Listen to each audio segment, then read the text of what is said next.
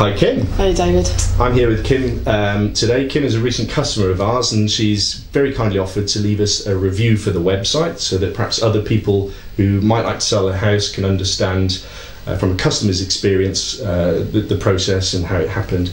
So Kim, I should say Sherlock the dog is here with us as well. Before we start, could I just ask you to confirm that you are indeed a real customer and not a paid actress? I am a real customer, yeah. I'm not an actress at all. Okay, so you're not on the payroll. No. I'm not forcing you to leave this interview. This is something that you've chosen to do. It of your is, own yeah, free will. that's right, yeah. Marvellous. And tell me about the property that you wanted to sell, roughly the area and perhaps the situation that you found yourself in. Right, it was a 3-bedroomed terrace house. It was in South Wales. Mm-hmm. I'd split up with my husband. I'd met a new partner and was moving away. Mm-hmm. But also we'd got into arrears with the house, the mortgage and everything. And we realised that I just couldn't keep it up. So I had to move my 2 children who were 17 and 23. I had to find them somewhere to live. And the best thing about it all was to just sell the house, and rather than take it off me, mm-hmm. I'd rather sell it and have something left over to help the kids with. Yeah. So how did you find myself and my company? Right, the first thing we did, we found a company, my partner did, so I phoned them up, but then I also went on and had a look for myself, and I saw you, and I thought, well, I'll give you a ring, which I did. I phoned you up, I think it was quite late at night. Mm-hmm. Phoned you up and I had a long conversation with you, and you said if things didn't go to plan with this other buyer, to give you a ring. Mm-hmm.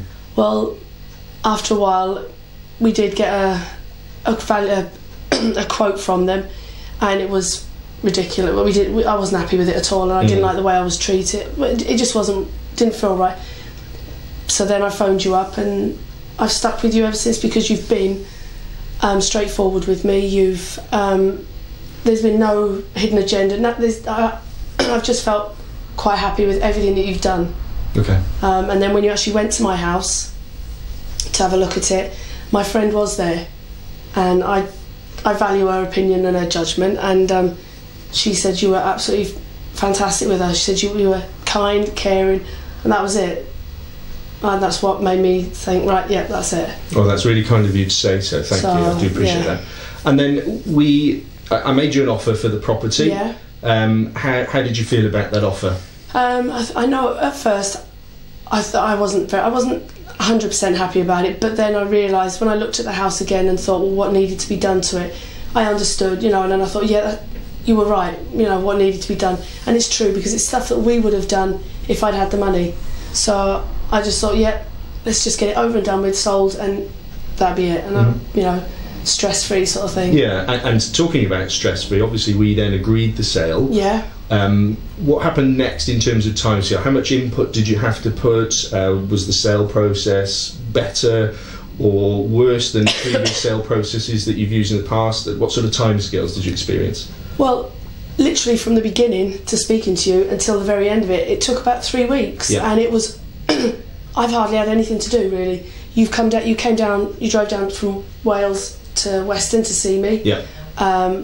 We filled out all the paperwork and everything, and I just feel that it's been really stress-free. Literally has. I haven't had to worry about any of it really. Mm-hmm. And it's just good that I didn't have anything to worry about. Yeah, sure. I didn't have to worry about with the kids and everything, and then for this to go through, there was nothing else to worry about. Yeah. Now, as part of the transaction, obviously your children needed to move into different property. Yeah. Did we help with that in any way? Yes, you did. Yeah. Even before we actually signed everything across, you gave me a deposit of £1,000. Once we signed other bits, you gave me a deposit of £1,000, which meant I could put down the deposit and everything for my kids to move into their new home. Yeah. And then I think it was about a few days later, it was the contracts were signed, sealed, and everything, and the rest of the money went straight in the bank that day. Great. So it gave me peace of mind for everything. And the money that we agreed on the sale price, is that what you received? Were there any deductions, any other fees, or anything like that? No fees whatsoever. The only thing that was taken off it was a loan that was up against the mortgage, against the house, And that was it, and, Sure. and that was it. So I knew what I was getting, and what I expected to get was what I got. Right, so I didn't try to knock away at the price after we had agreed it, or use any tactics to try to talk you down on price? No. Okay. No. And in terms of the experience of using, obviously, myself and House Buyers Wales, my company, is there anything that you're happy with, anything we could have improved or done different for you next time? I was really happy. What's really made this as easy as possible for me, and it was, you've been so friendly, you've been approachable. Even my children, you've spoken to my children as well. So, and it's just been a pleasure to sell a house. You know, all right, it wasn't very good circumstances, but it's been a pleasure to sell the house to you. The way it's all gone through. I do appreciate that. Really do. Thank you. And just to check in with you all now, how are you? How are your kids? And obviously your ex-partner. How's everyone doing? The kids are happy and settled now in their new home. They've moved on as well.